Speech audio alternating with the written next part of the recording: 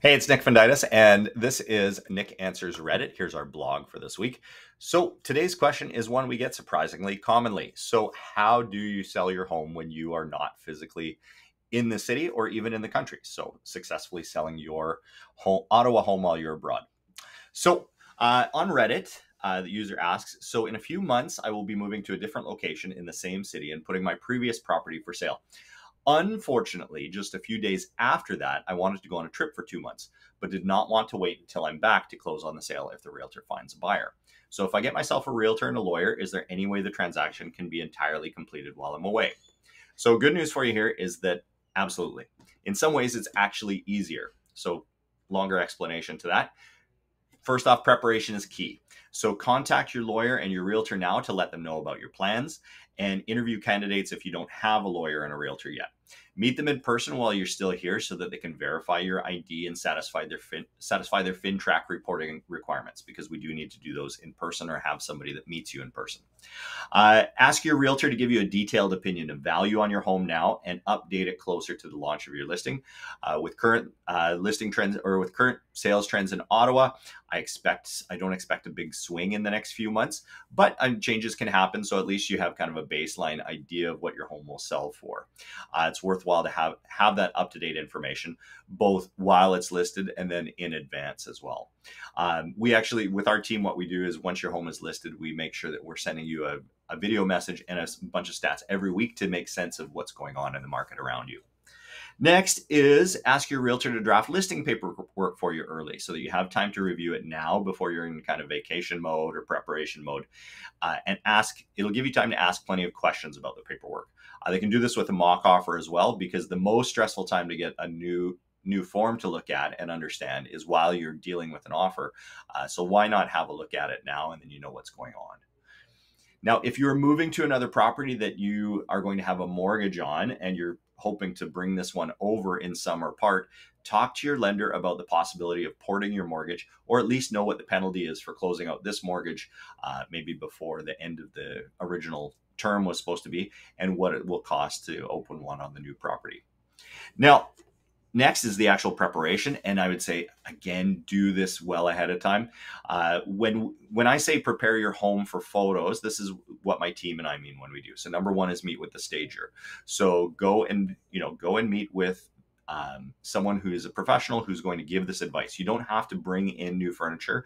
And in fact, the opposite is true for most homeowners. We actually recommend that they bring some stuff out to create a less cluttered look, depersonalized, but a stager will help you with all of that.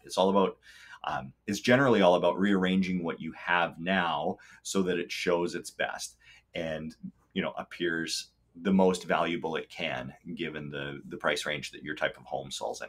Next is get a pre-list home inspection. There's people on both sides of the fence as to whether this is a good idea, but I'm strongly on the side of get a pre-list home inspection. There's not really a downside to it. When you have a pre-list home inspection on your home, if it is a good, strong, clean home inspection with few issues, it becomes a great sales tool, because you can share it with buyers and they can decide whether or not a buyer who might be on the fence is more likely to come off the fence with an offer for you. On the other hand, if you do have issues that come up during the inspection, it's better to know now than when the buyer is doing an inspection on your home, because at that point they're surprises, and surprises derail offers, or they at the very least cause new negotiation that can cause things to fall apart. So better to get ahead of it now. The cost is only $500, and here's a hint. A good realtor is probably going to include that for you if they're a full service realtor. Next is deep clean. I will say that your home probably is not as clean as you think it is, and it probably doesn't smell as good as you think it is. Most of us are used to a certain amount of clean. And we're kind of nose blind to how our home smells. For example, we've got guinea pigs at our house, and I know that after I've been away for a while and I come home, I can kind of tell that we have the animals in the house. It's not ideal, and we certainly would probably have them go to somebody else's house for a while if we were listing the home for sale. But the good news is that there are professionals all over the city who who can do a fantastic job of cleaning your home. So again, see if your realtor can include some of these services for you if they're a full service realtor. Otherwise, spring for the cost to go have a really deep scrub of your house. And we're talking like baseboards, insides and outsides of your appliances. Get somebody to clean your windows.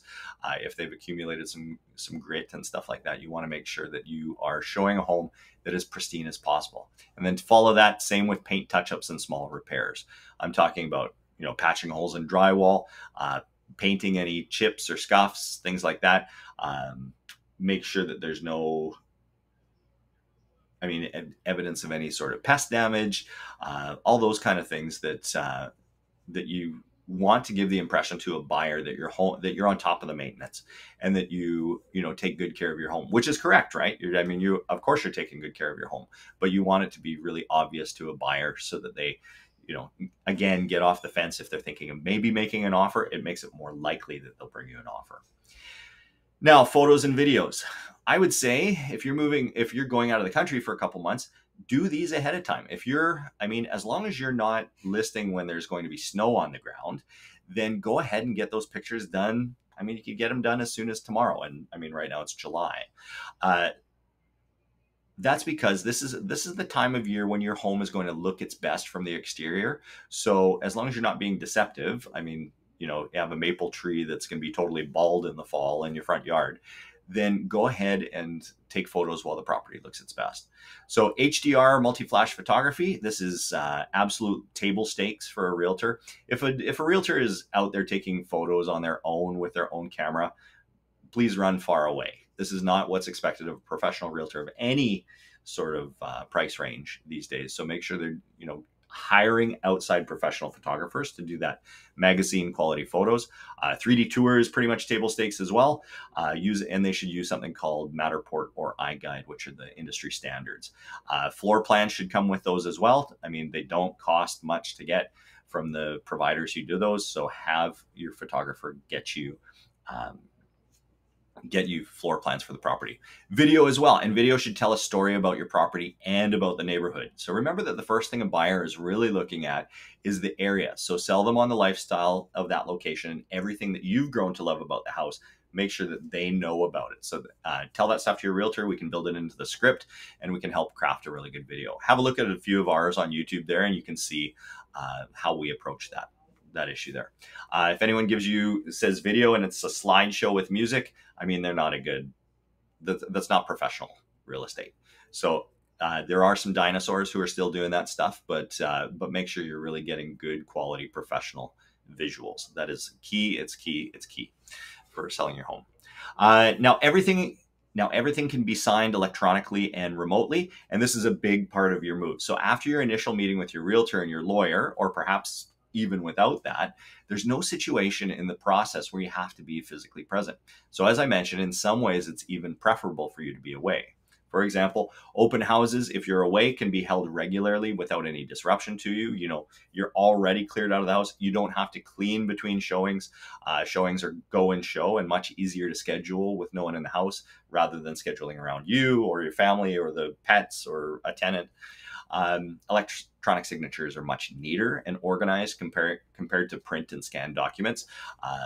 10 years ago when we were using, printing things off and scanning them and signing and scanning back, the documents can become a real mess. And then finally, Bluetooth boxes, like you see in Ottawa, they're generally iBoxes, that company, allow your realtor to see exactly when someone accesses the home on their scheduled showings. We know whether they've showed up or not, or showed up on time, and we can restrict access to the keys at certain times. And that helps you for your security while you're away. So good luck on your move. As long as you have good professionals and you're organized, should go smoothly for you. And of course, I'm a realtor in Ottawa, and I hit the word limit in my Reddit post here. So if you're reading this on Reddit and you want some more elaboration on any of the points, just ask me. I'm happy to answer. Take care, and we'll see you next week with another Nick Answers Reddit. Bye for now.